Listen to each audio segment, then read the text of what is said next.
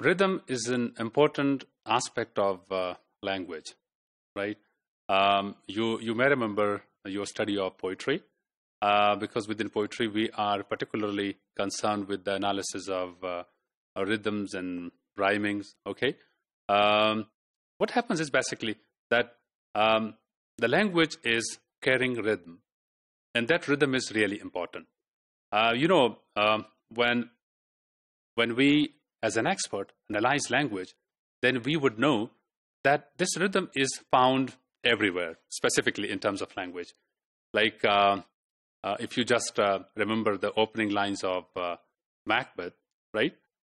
In Macbeth, the witches, they say that, when shall we three meet again, in thunder, lightning, or in the rain, when the hurly-burly is done, when the war is lost and won.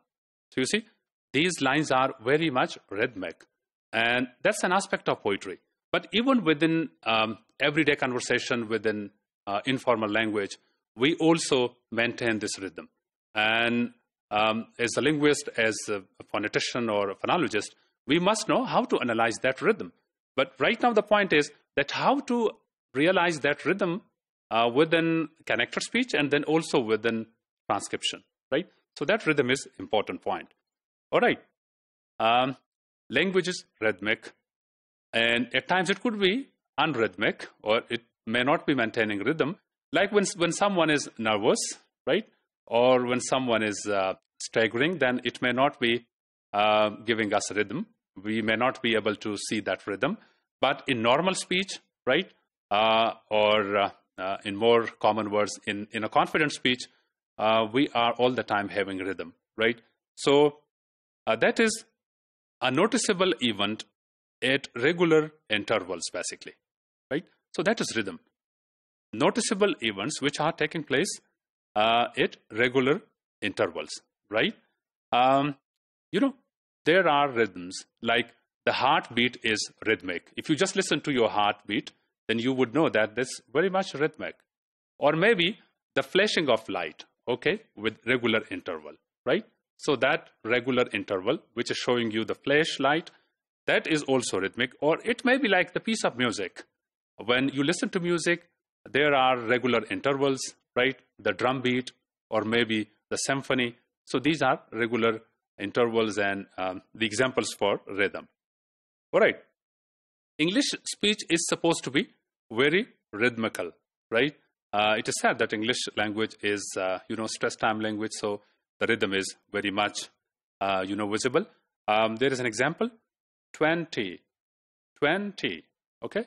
2 syllables are there. So which one is, strong and which one is weak? 20, right? Then 20 places. So now 2 words and 4 syllables.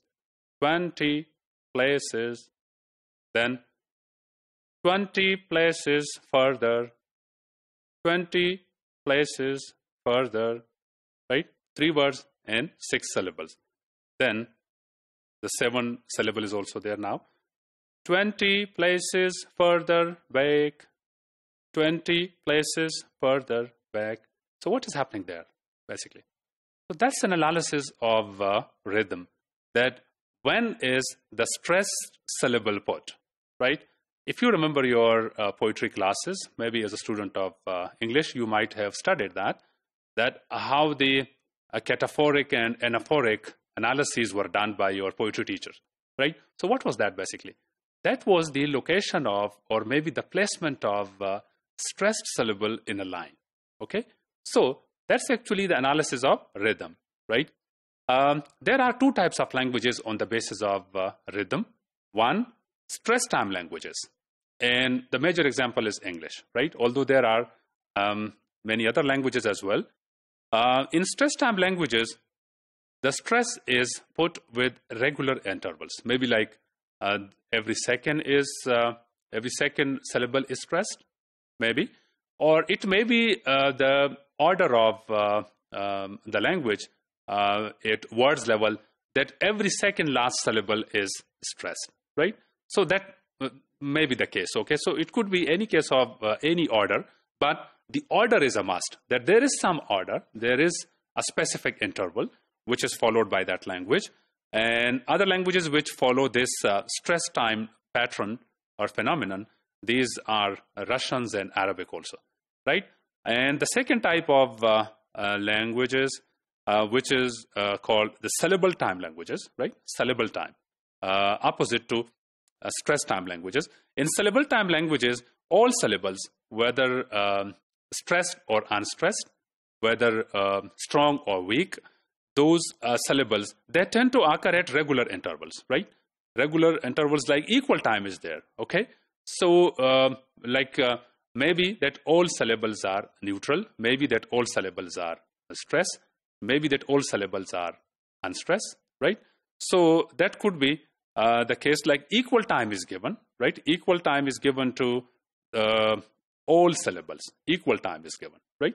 One syllable is not made prominent like that of the case of English, right? And such languages include French, Telugu, or Yoruba. And the syllables, they receive more or less the same stress. Each syllable, all syllables, they receive more or less the same stress, more or less the same duration is there, and more or less the quality of syllables are the same. So those languages are called syllable time languages. That's the difference which is made by phonologists, but yes, we can question that whether very, pure syllable time languages, whether they exist or not. But these are the differences which are given by phoneticians, right?